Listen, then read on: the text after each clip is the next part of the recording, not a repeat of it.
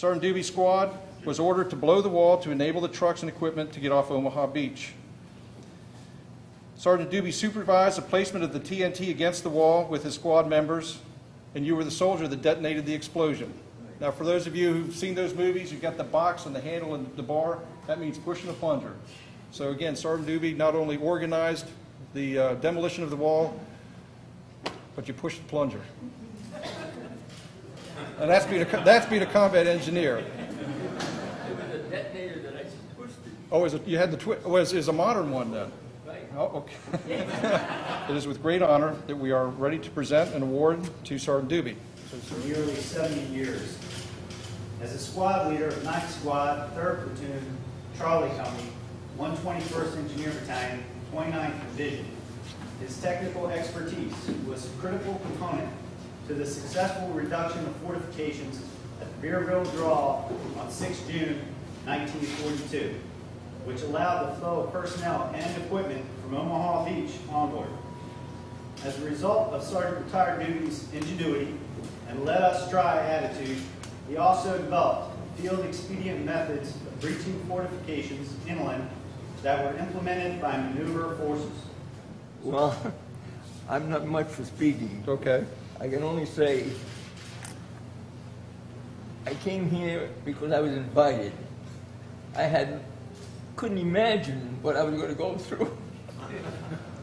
and I still can't believe everything that I've been given here. This is way over my head. You deserve it, yeah. I'm not accustomed to this. And I can't thank you enough for everything that you've done. I sincerely mean that, coming from the bottom of my heart, because it was all unbelievable. Thank you so much. Warrant Officer 5, Maryland, Dick Jordan, resides locally and has continued to serve the Maryland Military Department combined for over 60 years.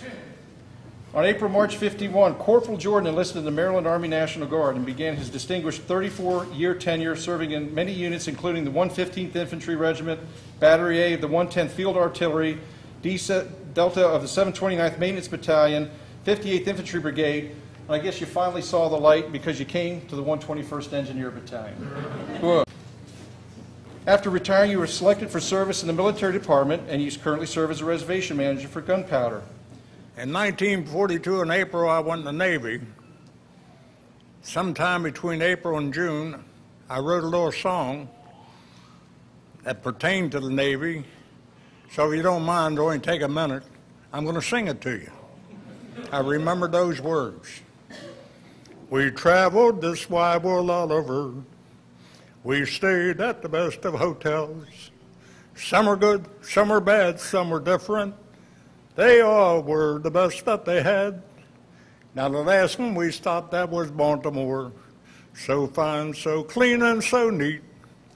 But you wonder why we are still living when I tell you what we had to eat. Monday we had bread and gravy. Tuesday 'twas gravy on bread.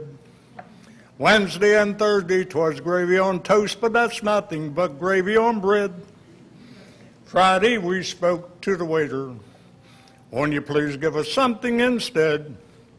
Saturday morning, by way of a change, we had gravy without any bread.